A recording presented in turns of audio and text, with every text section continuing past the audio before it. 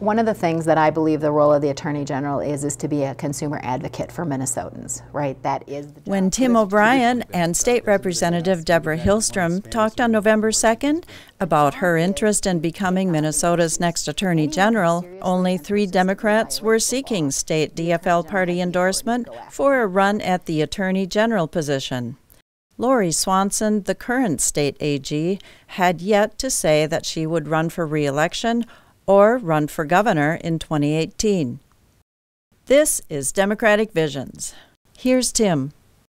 State Representative Debra Hilstrom has announced that she'll run for Minnesota Attorney General, but only in the event that incumbent Lori Swanson does not seek re-election. Debra Hilstrom, a Democrat, has represented voters in Brooklyn Center, Brooklyn Park districts since 2001. That's almost 9 terms in the Minnesota House of Representatives. In January, Debra took a leave of absence from her job as criminal prosecutor for Anoka County, but recently resigned to dedicate more time to winning the DFL Party endorsement. Debra Hilstrom, welcome to Democratic Visions. Thank you. Thank you for having me.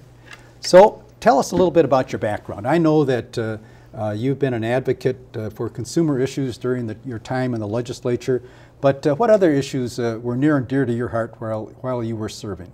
I've served in the legislature since 2000, and I've worked on many different issues over time. When you first come to the legislature, the speaker decides what committees you serve on, and we had a Republican speaker.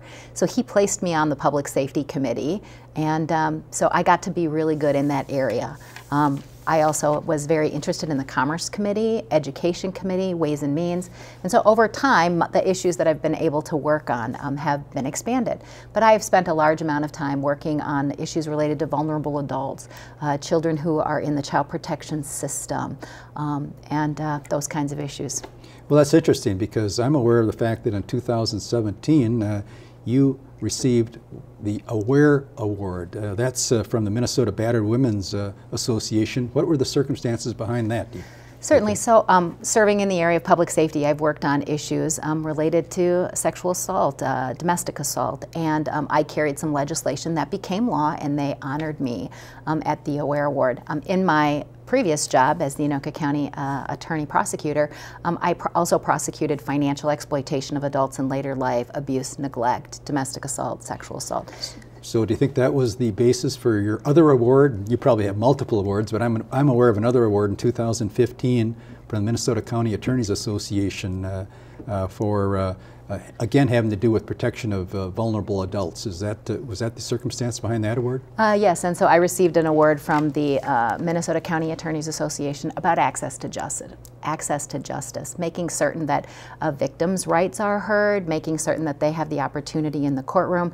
Whether you're a victim or whether you are a perpetrator of a crime, we all believe that everyone deserves access to justice.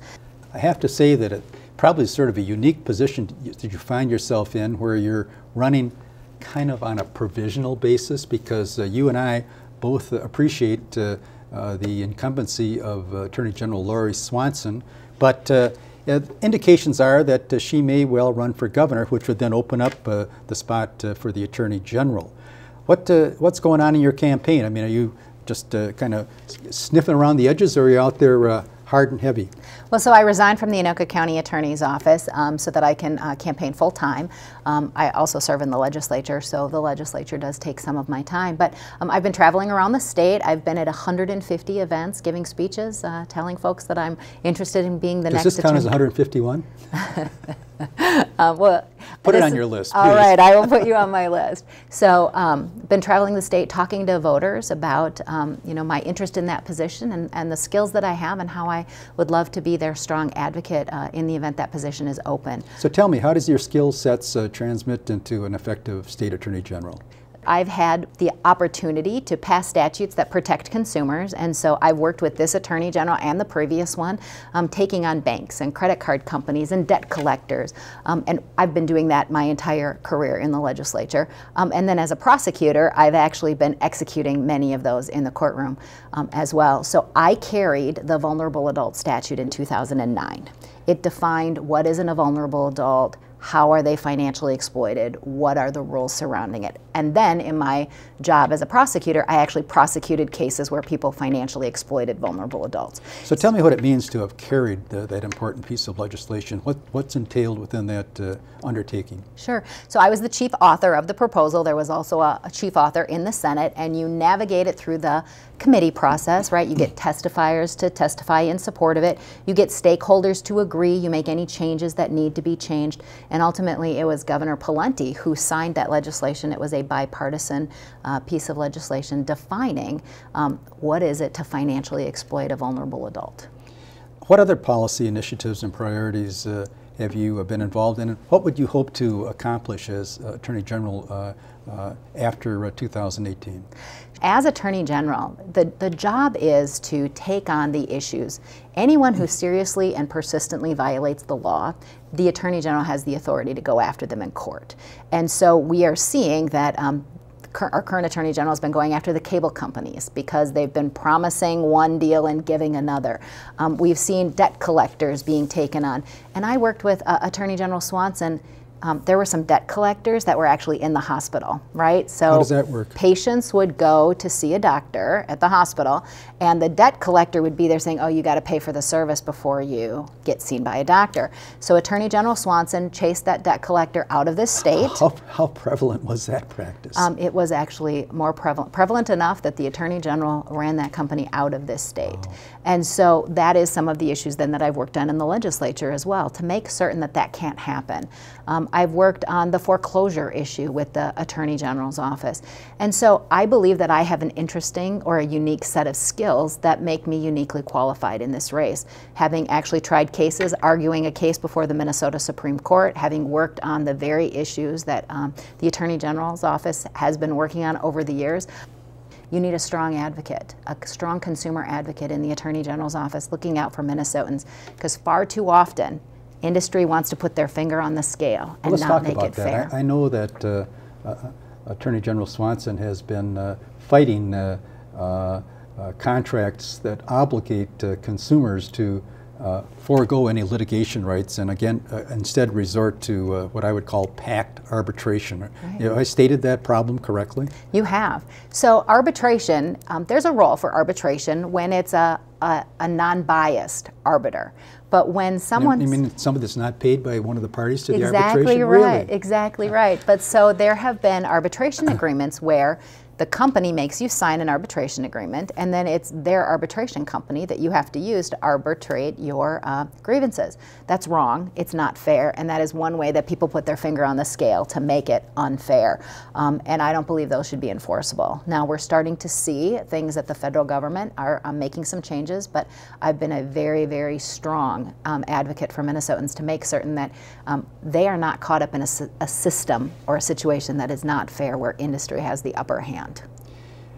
Well, I want to get into some of the more specific areas that you want to pursue as Attorney General, but I'd like to step back and take a sort of a bigger overview.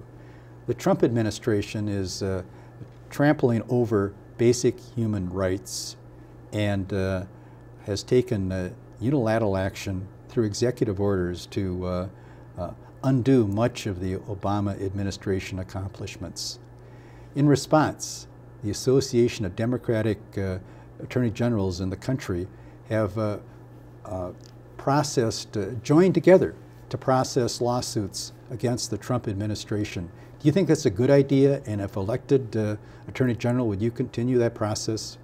Sure. So I think that when you can have attorney generals from across the country work together, whether it's just Democratic attorney generals or Democrat and Republican attorney generals working together to solve problems through the courts, I think that's an important thing to do. And you are seeing that Democratic attorney generals from across the country have been stepping up and suing where they believe their states' citizens have had some violation or had some harm. So in Minnesota, our attorney general sued under the travel ban, sued under DACA. The ban that wouldn't allow people from certain areas of the world into the country? Correct. And so DACA has to do with children who were brought to this country by no fault of their own as children. Minnesota. Well, it's not a fault that they're brought here. They just happen to be here. Correct. the Minnesota Attorney General joined in that DACA case. There also is a case on what the Secretary of Education is doing on student loans and private colleges. Minnesotans shouldn't have the contract pulled out from underneath them when they made agreements, when they signed up to go to college, whether it was their student loan or whether it was the rules related to private colleges. Without due process, they shouldn't be allowed to change those rules. Minnesotans deserve to be protected. So you're seeing the Minnesota Attorney General's job change in that now there are those suits. But now you're starting to see even bipartisan suits as well. And you're seeing attorney generals from across the country, both Democrat and Republican, taking on this opioid epidemic, right? And that is not a partisan issue. That is a new role for Democrats working together. You're seeing... Well, no, I just want to pause for a second. Sure. Your recitation is tremendous, but let's talk a bit about the opioid. I think are those lawsuits primarily focused on the manufacturers of these opioid products that have, shall we say, fraudulently disseminated those out into the public under the guise that they're relatively harmless and you can take them for virtually any kind of pain that you might have? Have I stated that sort of in a capsule? You have, and so that's where you're starting to see the investigation be bipartisan. There's been some news lately about how those laws changed here in the country and who was active and involved in those, and attorney generals, again, bipartisanly have stepped up and worked together to deal with this issue. The Minnesota Attorney General and the Wisconsin Attorney General partnered with a Democratic senator and a Republican House member, and they did a public service announcement program so that Minnesotans could see what the opioid crisis was about and to educate folks. And so some of these issues aren't just about Democrats or Republicans. They're about doing what's right for Minnesotans and Americans and making certain that you have an Attorney General who steps up when they can, when you have the resources to do it and you have people in your state who are suffering real harm. That's the time when you need to step up, and we have an Attorney General who's done that, and that's the kind of Attorney General I would continue to be. I don't want to get too deep into the weeds here, but any individual Attorney General can prosecute a case of that nature if they so choose. What do you think the advantages of multiple state attorney generals getting together to work on those kinds of matters? Well, any time that you can show that it's more than just your state who has harm, people understand that it is more serious, and then you have the resources, the ability to share resources, you have the ability to we heard from the Washington Attorney General that because Minnesota joined the case on the travel ban, that there was a different result because Minnesotans had the real child, the 4-year-old who was turned back, who couldn't come back to Minnesota. And so anytime you have to prove a case in court, right? You have to have the ability to show that there's real harm that's happening. And no matter what state it's happening in, if your Attorney General has the ability to show your state or your citizens are suffering real harm, then it's appropriate to join in those lawsuits. Now, you can't join in every one because every lawsuit is different for each state. So in Minnesota, for example, there are different rules that are being changed on campus sexual assault at the federal level. And you are seeing that folks not necessarily for the better. No. And you are starting to see that some attorney generals are exploring what they should do about that issue. Now, Minnesota is in a different place because we actually passed a statute in Minnesota about how those cases should be dealt with. Give me a thumbnail sketch of that, if you would, please. Well, so it was a bipartisan proposal, and we mandated how college campuses have to deal with campus sexual assault. We make it so that students have to know what their rights are. We have both the reporter and the person who is accused, they have to know what their rights are. If someone wants to report anonymously, we've set up a system where they can do that so that then later on, should they come forward and file a police report, that their initial report can be matched up with the report that they later make. And so we have done everything we could think of that we could work with in Minnesota and pass bipartisanly to put Minnesota in a place where our students could be protected. Do you perceive that that legislation was addressing a unfortunate but prevalent problem out in the academic world? It is an unfortunate, and yes, it is far too prevalent.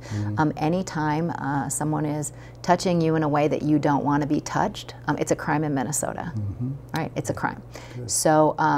So we needed to make certain that our students were protected and they know what their rights are and they know who to go to, and if they didn't want to come forward and have their name attached to it right away, we have set up a system where they can report anonymously, and later on that report can be matched up with the report that they make when they attach their name to it.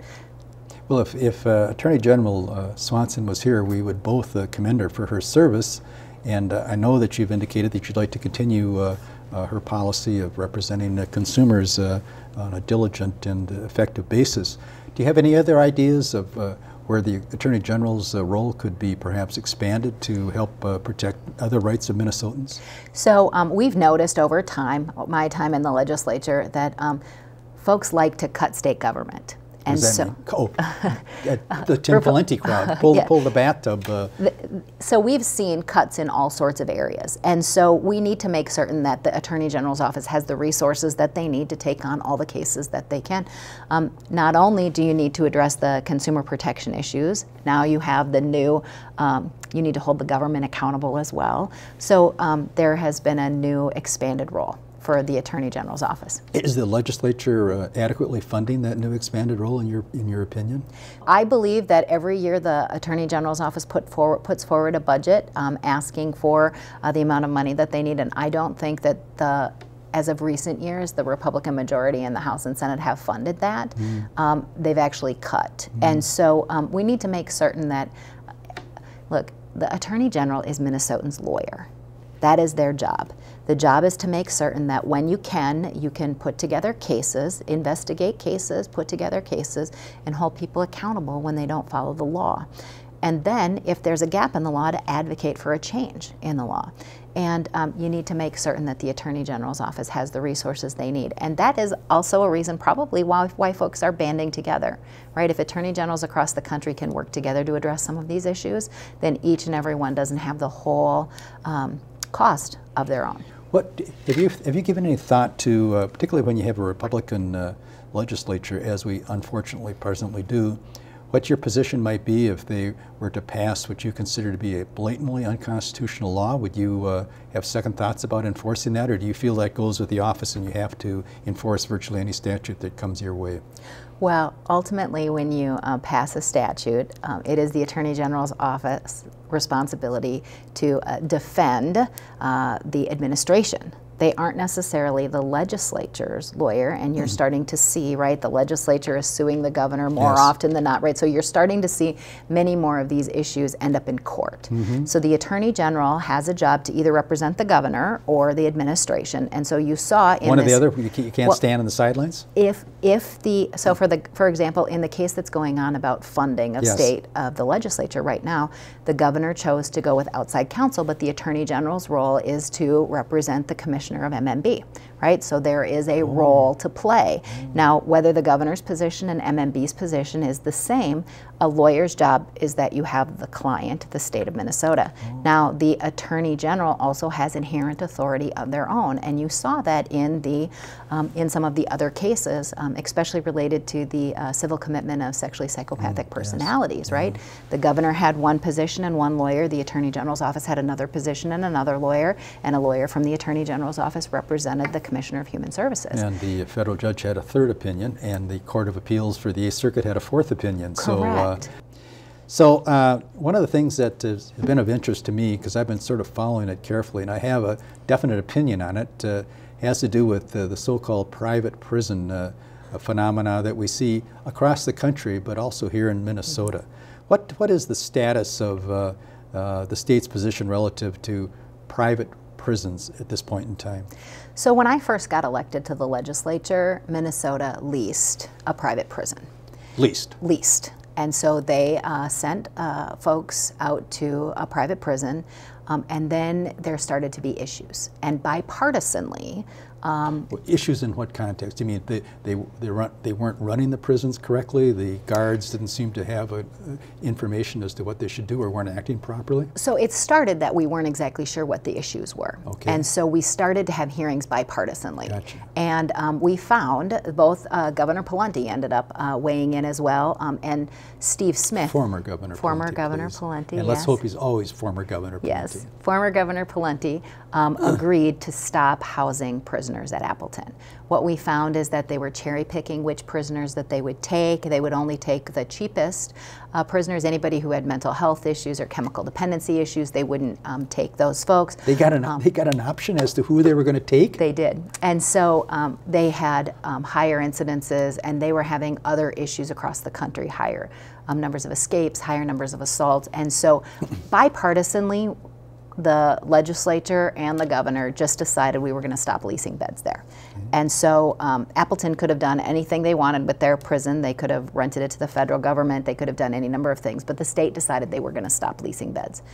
I have carried legislation to ban private prisons for over a decade because we know, based on research, that they don't do as well. They are cheaper, but actually ends up not being cheaper because you have higher levels of recidivism, you have more incidences, and the state ultimately, when you lease a space, is responsible for all the cost related to that. And so in a cost-effective manner as well as socially, there's just a problem with having private prisons. And so I've consistently been opposed to them. But it hasn't passed yet, has it? The banning of private prisons has not passed. However, we don't use them. And well, except there seem to be recurrent efforts on the part of the Republican now majority to resurrect, for example, Appleton Prison. Am I correct about that? Right. So the way you deal with an overpopulation of inmates, which currently the legislature has recognized we have an overpopulation of inmates, is you can either lease space somewhere else, or you can try to figure out how to deal with your overpopulation. And Minnesota bipartisanly chose to actually deal with the overpopulation. We increased the number of beds in our boot camp program so people could actually do a military-style boot camp in order to improve their outcomes and get out of prison when they complete that program. We changed drug sentencing in Minnesota. The bill passed unanimously, and so it wasn't. The bill passed unanimously? Yes, and so there was not this partisan rancor on how to change our sentencing rules about drugs. It was bipartisan. See, the best way to keep people out of prison is a job, right? We know that when people are in economically difficult times, whether it's because of a drug problem or a mental health problem or a chemical dependency problem, people act out in different ways. And ultimately, that's how we end up with many, many people incarcerated. And so I've worked on that in the legislature, and I believe that there are bipartisan solutions that we can come up with to help deal with those issues, and it doesn't have to be private prisons. So I want to talk about another subject, which is anti-bullying legislation, which I think is another area that you've been involved in your service as a legislature, have you not? I have. So I've worked on anti-bullying legislation. It's always been a broad group of people that want to come together. And I have to tell you that we are seeing more and more bullying in our schools now, but the tools are there to address the issue of bullying. And so we just need folks to do that. We need to make certain that people know that it's not okay to bully. And I know that we sometimes see folks in elected office behave in a bullying kind of way, but Minnesotans have passed a law to say we don't agree with that, and we believe that we need to make sure our students are safe, no matter who they are or where they live. Why would anyone be opposed to anti-bullying legislation? Sometimes folks get confused about whether it's bullying, and some people like to say, no, it was just teasing. We want to make it really clear that whether you think it's teasing or not, it's about the receiver of what you say and what you do. And it's not okay to bully people. It's not okay. And so we want a climate in our schools where students can go to school and learn and not have it be hostile for any reason. We don't want it to be about bullying. We don't want people to be touched that don't want to be touched, right? Which gets to our campus sexual assault rules. I mean, we in Minnesota believe that people have a right to go to school and get their education, whether it's elementary school or higher education. Is identity theft something that you are concerned about? And if so, have you had any occasion to adopt any or promote any legislation that would address that? Sure. So I've actually worked on a lot of the identity theft legislation and worked on card skimming and many of the scams that you see in the area of senior fraud. And then in my day job, I've prosecuted cases of fraud and identity theft. many folks are targeting senior citizens. You know, they might have a pension, they might have Social Security, and they have their house. And so people tend to go after senior citizens more because they believe that that's where they're going to find some of the money. And so in my job as a prosecutor, I actually traveled all over the state and trained folks on what do you look for, who do you call, where do you go. So I trained folks at credit card companies, I trained folks at banks, folks from the Postal Service, from the FBI, on what do you look for, how do you spot these cases, and who do you call. Because in Minnesota you have the criminal act, but you might also have an act where the person needs adult protection services instead of just prosecution. And so you need to make sure that people are taken care of. So I created the 1-800 number through legislation back in 2009 that they just implemented in 2016, so that if you suspect someone is being abused, neglected, financially exploited, a senior, you call one number.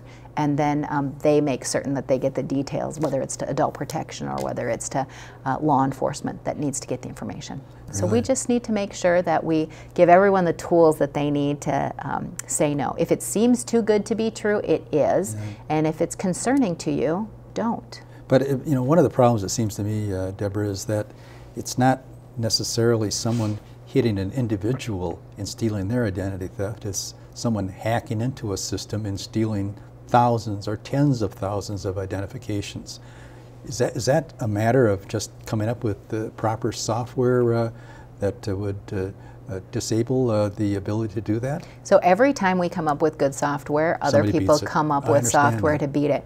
But it is about holding companies accountable who allow that to happen. And you're seeing that attorney generals across the country are stepping up together, and they are going after the companies that have lost your data or allowed it to be stolen or not disclosed that it was taken. In Minnesota, we pride ourselves in respecting people's privacy and data, and we believe that people have a right to keep their data safe and secure. And so we believe that you will see more suits related to the data breaches that have been happening. So I have two ifs here. Okay. If Attorney General Swanson does not run again, and should you secure the endorsement, what's going to be your campaign in a general election?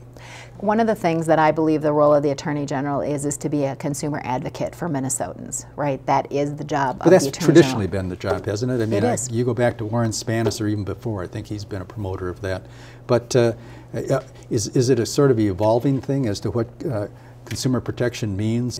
It is. So each and every time there's a new group of folks, there's both a new group of bad guys in the business world, there's a new group of folks that are committing different kinds of scams. And so the job of the Attorney General is to look at what's happening, what's going on around you, and to do everything they can to protect consumers, right? Whether that's suing insurance companies, whether that's suing credit card companies, whether that's going after a price fixing that's happening right now. What about banks opening up accounts for people that didn't really want those accounts and then charging them for that? Does that fall into the domain of the State Attorney General, or is that a federal matter? Well, you would have to look to see if your law allows you to do something about that. Their Minnesota law, right? So, so there are federal rules and there are Minnesota rules, and you need to make certain that you see where you have jurisdiction, right? And you're seeing that more and more, that attorney generals are sharing jurisdiction.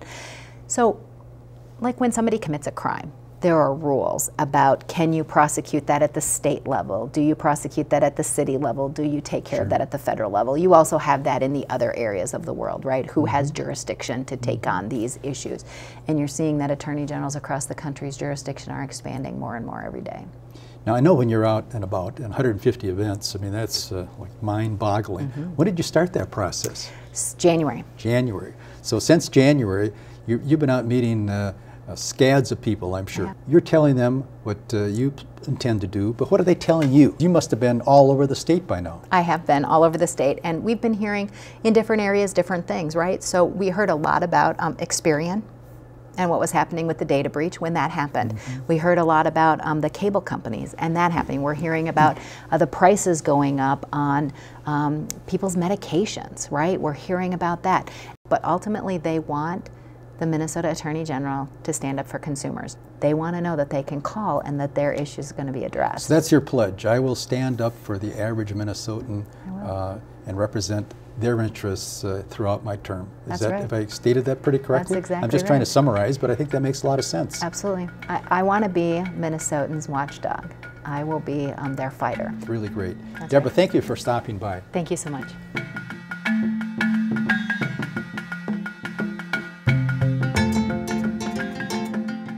Democratic Visions is handcrafted by volunteers from Eden Prairie, Hopkins, Minnetonka, Edina, and Bloomington. Watch us on select community access cable TV channels and on our YouTube channel. This is Carol Sundstrom.